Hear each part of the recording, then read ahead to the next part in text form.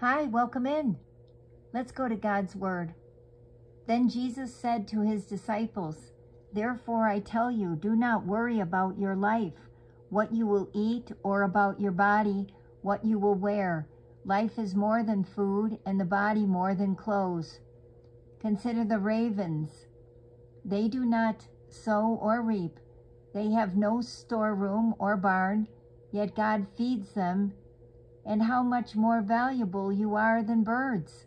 Who of you by worrying can add a single hour to his life? Since you cannot do this very little thing, why do you worry about the rest?" Luke 12, verses 22 to 26. Now to him who is able to do immeasurably more than all we ask or imagine, according to his power that is at work within us, to him be glory in the church and in Christ Jesus, throughout all generations, forever and ever. Amen. Ephesians 3, verses 20 to 21. Anxiety is a result of envisioning the future without me. So the best defense against worry is staying in communication with me. When you turn your thoughts toward me, you can think much more positively. Remember to listen as well as to speak, making your thoughts a dialogue with me.